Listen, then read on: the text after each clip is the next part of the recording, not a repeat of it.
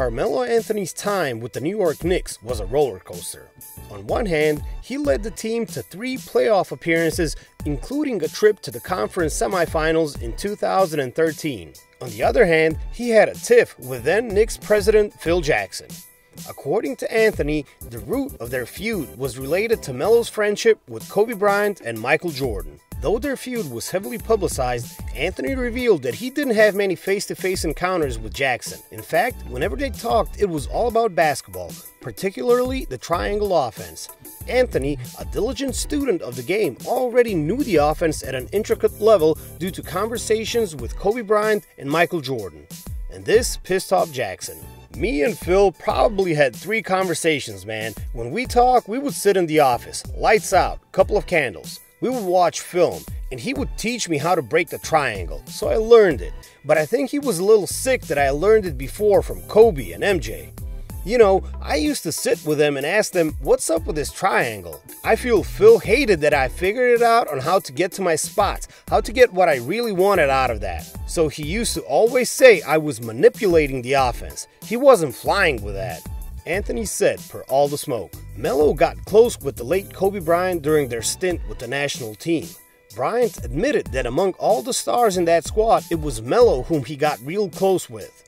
As for Jordan, Melo has been with MJ's brand since his rookie year, so he basically has a direct line to the GOAT. From the looks of it, the Jackson-Anthony feud was a classic clash of egos. It's a familiar narrative in the NBA. Kobe and Shaq fell out because of the same reasons. We can say the same for the Boston Celtics' big 3 of Kevin Garnett, Paul Pierce, and Ray Allen. The same story applies to Kyrie Irving and Kevin Durant's departure from Cleveland and Golden State, respectively. Even Derrick Rose clashed with Carmelo during their time together in NYC. According to D. Rose, he knew right away that things would not play out in line with his expectation as the Knicks had a lot of different priorities, primarily Carmelo Anthony. Rose said that he thinks Melo was a great person, but as a player, he lacked the winning mentality and versatility of a leader. I played through it, 60-some games, but I could tell right away it wasn't the season I was expecting. A lot of different priorities. Melo's there. You know how he plays. Can't change that. That's what I realized being there. He's a great dude. I loved being around Melo.